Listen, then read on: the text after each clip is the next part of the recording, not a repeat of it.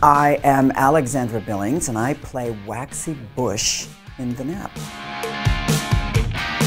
Ever since I can remember, I've been around musical theater and queer people. LGBT people were not the people that scared me. It was the heteronormative people that frightened me.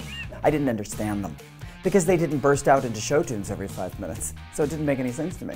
I'm like, why are you not singing your pain?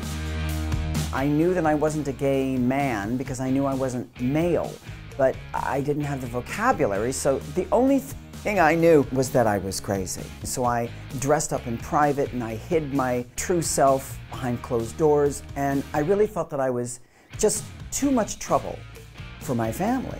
So suicide for me was the best option for everyone. So I tried to do that a couple of times. One day, I was about 16 years old, and I was sitting at the edge of my bed with a handful of pills. And Phil Donahue had on these 3 guests, and they were beautiful. They were funny and smart and filled with joy.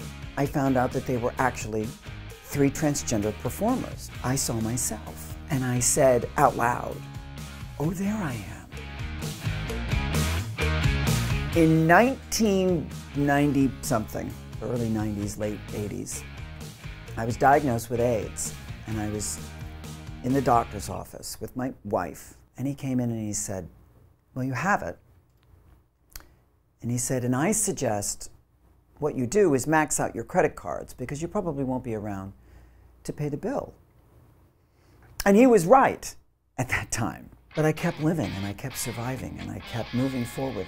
And then these miraculous drugs happened. So at that time, miracles for me were about getting up in the morning and seeing friends get better and getting through the day without drugs or alcohol. These were the miracles in my life. Broadway didn't exist for me. So the fact of it is more than a miracle, it's extraordinary.